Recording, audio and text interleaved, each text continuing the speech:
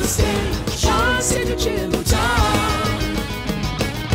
Onstage, Onstage with Jim and Tom. Onstage, Onstage with Jim and Tom. Onstage, Onstage with Jim and Tom. And Tom, and Tom, and Tom, and Jim. Feeling that. Da-na-na-na. Welcome back, Smoking. Tom Gaffey, to the stage of the Phoenix Theater. And Illumignarly. And Illumignarly. Tonight, we welcome the Illumignarly to the stage of the Phoenix. Yeah, and actually, we want to welcome our new sponsor, Pabst Blue Ribbon. Oh, yes. Yes, we are. We thank you. Yes. We got Pabst. the big check today, so we can finally unveil the corporate sponsorship. Yeah. These things don't pay for themselves. No. They want So blue ribbon. thank you, It's Pabst. incredible. Thank you, Pabst. But we are thrilled tonight to welcome the Illumignarly to the program because they all have history performing on this stage, and they will as well tonight be performing as the Illumignarly as part of this broadcast. So welcome to the show, friends. Thank you, for Tom. having us. Thank you very Jim. much. You guys have described this project as one that you wanted to be as fun as cheesy as could be. My dear friend Tom here loves cheesy things. I love cheesy, What do you yeah. love about cheese? It's, I think, the coolest end of creativity. It's my favorite side of creativity. I mean, one of my first experiences with creativity was this tune that I wrote when I was in high school. It was all written around the line, "Shot a man just the other day." How cheesy can that be? Tell us about that song. Oh, that song? Shot a man just the other day. Yeah, Shot a man How'd just you the other fill day. it out with other lyrical Oh, content? let's see. Kind of writes itself, I feel like. I'm Yeah. 2 nights into hell and my body is burning and fading and I'm dying. Might as well, because without you, there's no use in waiting. My heart cries for your touch. My soul screams it knows that it wants you, and I need you very much. So tell me, please, what can I do? What can I do? God, I love that tune. You know how We need a cheesy is that? singer now. That is Yeah. so cheesy. No. I love that stuff. Do you still consider the project to be cheesy? It's not like it's intentionally cheesy, but it's like we're already playing surf, so it's basically if it liberates us to hey, this idea is kind of cheesy. Who cares? We're already playing surf. This project that you guys are in now does not have a vocalist. No. Okay. And so I read this long interview you guys did with the Santa Rosa J.C. Oakleaf, so I pulled some things here and there. One of the things you said is that it's purposefully abstract and that you're not trying to say anything. Yeah, I'd say that's fair. Would everybody agree that you're not trying to say anything? I don't think we remember saying it, but that's, yeah. We'll stick to it. Yeah. Does everyone agree that with the songs you're not trying to say anything? No, Definitely No, not. Nothing. trying to say We're purposefully trying to say we are If devoid, anything, it's like a stream of consciousness kind of thing. It's a which lot of is it. something. It is something, but it's more just like, hey, we watched this sci-fi original. How did that make you feel?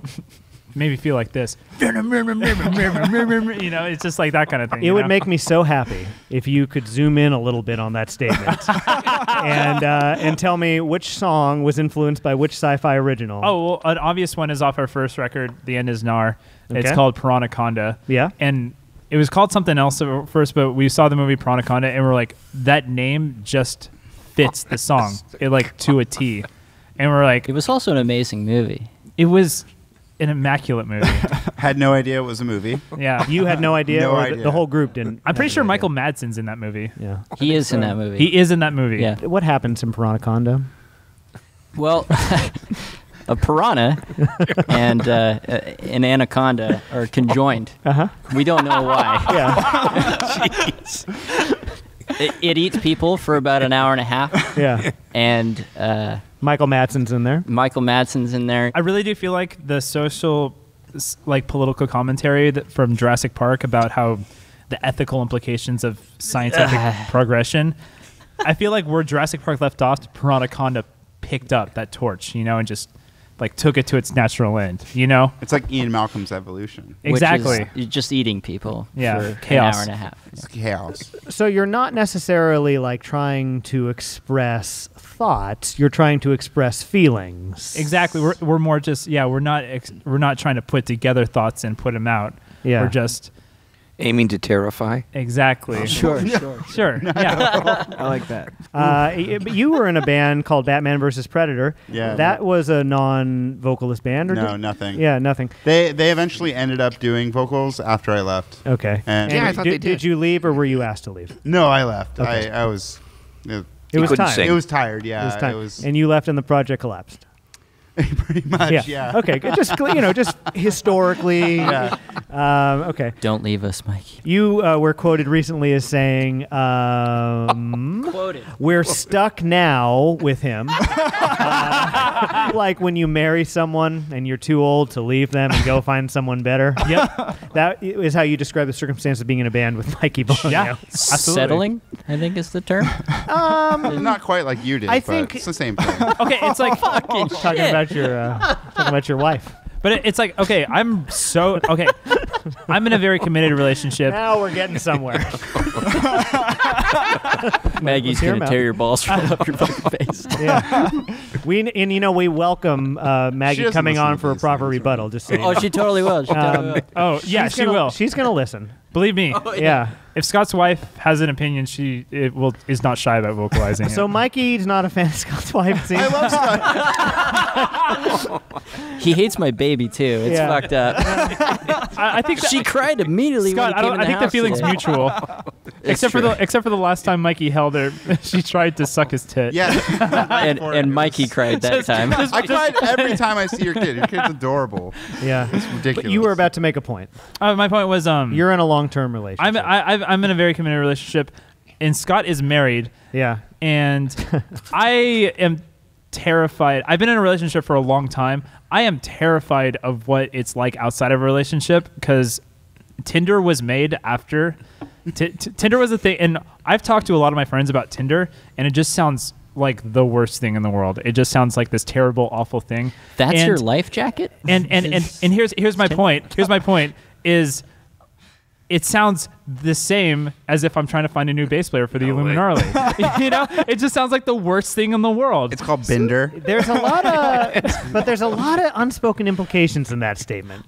We've broken up more relationships on this show. Yeah, and hopefully more tonight. But anyway, Mine's expensive. Please don't. I'm always a big. Scott, you got that prenup, right? I've always been a big fan of like burning down the existing think she gets structure and the fenders. rebuilding. So I Yeah. mean, if this helps you do that, I am very proud to be part of it. No gods, no masters. Burn it all down. Thank you. Yeah, but you know what? I do want to take the time before you go too far with This that. is the Tom tone of trying to repair whatever damage Well, has been done in the last before 5 we've minutes. gone too far. I always Because- know the tone. Go ahead. Because one of my favorite parts of watching you guys is actually watching Mikey play bass. Have you checked out his right hand? That is so fucking fluid and Yes, I smooth. have. Yeah. Absolutely. Yeah, absolutely. That's the only thing I can do. I'm actually Not- tone deaf and horrible with my left hand. Oh my God. Yeah, but you got the fingers on the right to just keep it thumping. Thank for you. crying out loud. To an earlier point, though, you are afraid of being single potentially because of the Tinder exists, and it's like to me that like says to me it's like well, if I'm out of a relationship, I have to be on Tinder, and it's like you don't have to be on Tinder. You know, It's weird because it's like no, you don't. But Tinder for the. Do you know You what Tinder will. is? no, I got no Well, idea. would you tell Tom what Tinder Well, is? Tom. Yeah. it's kind of like Why would he know? Why it's would he kinda like- know? I think don't it's know. what you use before you light a fire. Tinder is a networking social media. Do you know what that is? Application. It's a hookup app. It's a hookup. Okay. App is short for Hookup app. application. Yeah. Is that and- the swipe one? Yeah, you swipe left Yeah. or right, and It's a straight grinder. yeah, it's the straight grinder. Yeah. Yeah. Do you know what grinder is, context. Tom? Grinder. Would you I got it now. would you like a analysis of No, I think I'm So getting okay, yeah, I you got see the someone's face, you don't like it, you throw it in the trash. You swipe if you like if you no like joke. it, you swipe right. If you don't and like then- it, you swipe swipe left, left. and they don't show up Trash. again. Good trash, good trash. And if someone thinks you're good and you think that they're good too, you guys get to bang. You get Now, what if you broke up tomorrow, and you just were single for a little while? for a little Couldn't while. you just do that? Couldn't you just like be single for like 6 months, a It's year, so 2 years? lonely, Yeah. Couldn't you though. do that? Yeah. Oh, of course. I don't Really? think so. You could No, do that? I don't think you feel that way. Uh oh. What about you, He Jim? still has Jim, me. are you seeing anybody? right now? I'm not seeing anybody. Ooh. How's that? Now, what about you? Are you seeing anybody? No. No. How Cold long have you not been seeing somebody? See, as the interviewer, I quickly deflect on somebody else. Go I ahead. love that. I know. Yeah. 8 months. You're good at this. Yeah. Well, are you on Tinder? No. No. And has it ever even been a consideration? Not really. I just don't care. Are you sort of like when it comes Uh, sort of situation? Yeah. See, yeah. It's visceral. It's, Yeah. I don't think about it. It just happens. So, Really? yeah. I'm just like, that's it. And I don't know. I actually appreciate time alone, like on the outside of everything, kind of. So. Yeah, I just feel like it would hurt my personal brand too much if I was seen on a dating app. Yeah. I use the dating apps. They don't work. Yeah. Because I'm. Don't you worry about your personal brand though? I don't give a shit. Yeah. Did you ever though? Did you ever? The guy's drinking PBR Did you ever think for like crying I out don't want to be, because any of the other people may Speaking see of it which, and all Scott, that? you got a beer? No, not at all. I don't. I know who I am. Social media can't ruin that. You guys have a song called "Dude, I Like Your Shredder." What is a What is a That's shredder? a great tune. It's a sweater that rules. Okay, is that so? Yeah. Okay. At the end of the song, you put in a little excerpt from Dawn of the Dead. And it says, Nice. there's some quotes. It says, we've got to remain logical, rational, we've got to. And then somebody else says, but that's not how people are. And then the first person says, but we've got to. There's no choice. It's that or the end. Does anybody want to comment on that? It's a pretty important sweater. Yeah. Yeah. They came from a show we were at where some guy was wearing a really nice sweater, but I was probably like too drunk to do like a shredder. And it's like maybe. Yeah, and we were like, hey, what's this new song gonna be called? Hey, remember Mikey said that really stupid thing at that show? Yeah, we'll call it that. It's pretty much how song names go for us. There really is, there's no meaning we called to the any song of them. called Beeriodic Table of Sharks. It doesn't make any sense. And we'll get to that. But that quote, Dawn of the Dead, the original was like is definitely an influence. That quote just always stuck out to me, so I was like, yeah, I'll throw it in there. It kind of seems like it fit too. Why does it stick out to you, though? Because I listened to it and I thought, that's an interesting back and forth we have to wrestle with every day. Well, I liked it because it wasn't, none of the main characters in the movie said it. It was just like TV noise going on in the background. But it was like one of the, I don't know, it just was one of those moments of like exposition in the movie where the background noise was really kind of like showing the internalization of like the where humanity was at that point. And that's why I like those zombie movies, is because the zombie movies of the 70s, like the old George Romero movies, weren't really about the zombies. They were just about like a commentary on humanity. Does anybody else yes, of struggle course. with that? It's very emotional to be human, and sometimes in order to accomplish the mean or the goal, you kind of have You to need that cold clamp down logic. on the emotion and just be like, no, this is what we're doing regardless of what I'm thinking or feeling. Well, it's like sometimes like things happen. You're like, man, that made me feel a lot, kind of. Yeah. Or not even kind of, sometimes a lot. Just a lot. Yeah. Yeah. But that happens. But you usually end that thought with, but I don't want to commit to it. Pretty much, yeah. Well, it's like when things make me feel like that a lot, it's usually just like happenstance. Like, whoa, that happened. I was crazy. So do you actively try to not feel? Oh no, I just don't feel.